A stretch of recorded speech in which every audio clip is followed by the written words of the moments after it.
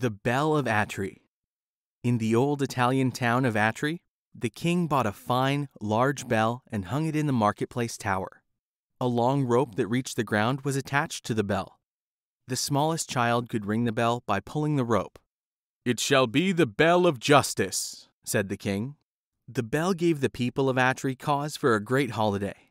Everyone came to the marketplace to admire the bell of justice. "Perhaps the king will ring it," said the people, waiting to see what the king would do. But the king did not ring the bell. He stopped and raised his hand. "My people," he said, "this bell is yours, but you must never use it except in times of need. When it rings, the judges shall come together at once, hear the case, and give justice. Rich and poor, young and old, it doesn't matter. All will be judged equally." Many times through the years, the bell in the marketplace called the judges. Many troubles were corrected, and criminals answered for their crimes. As time passed, the thick rope grew so thin and short that only a tall man could reach it. "This will never do," said the judges one day. "What if a child should find himself in trouble?" The judges gave orders that a new rope should be hung down to the ground, but no lengthy rope could be found in all of Atri. They sent across the mountains for one, but it would be weeks before it arrived. What if some great trouble should happen before it came? "Let me fix it for you," said a man nearby. He ran into his garden and came back with a strong vine. "This will do for a rope," he said, climbing the bell tower to tie the vine to the bell. The vine easily reached the ground. "Yes," said the judges, "that will do."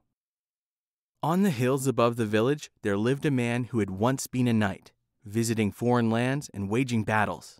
His companion through all that time was his loyal horse. As the knight grew older, he sought only gold. He sold all that he had, except his loyal horse. Day after day, he sat in his little house among his money bags and planned how he might get more gold. Day after day, the loyal horse stood outside the knight's house, starving and teeth chattering from the cold. "What is the use of keeping an old horse that can't work?" the mean old knight said to himself one morning. "I will turn him out to fend for himself. If he dies of starvation, good riddance." So the brave old horse was turned out among the rocks on the empty hills. He limped weakly, nibbling at rare blades of grass.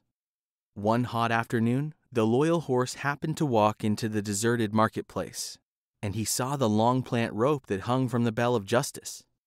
The leaves upon it were still fresh and green.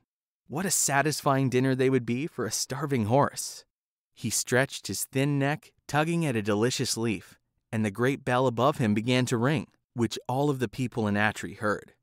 The bell seemed to say, "Someone has done me wrong. Oh, come and judge my case." The judges donned their official robes and went through the marketplace. When they passed through the gate, they saw the old horse eating the plant. "Ha!" cried one. "It's the mean old knight's loyal horse. Everybody knows the knight mistreats him." "He shall have justice," said another citizen.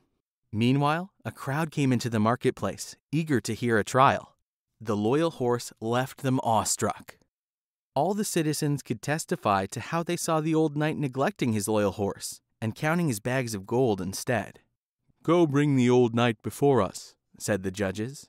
When the night came, the judges gave their judgment. "This loyal horse has served you well for many years," they said. "He has saved you from danger and helped you become wealthy. Therefore, we order that 1/2 of all your gold be set aside for your loyal horse. With the money, we can buy a green field for your loyal horse to graze in, and a warm stable to comfort him in his old age." The mean old knight hung his head, angry to have lost his gold. But the people shouted with joy. The loyal horse was led to his new stable and had a dinner fit for a brave and loyal horse.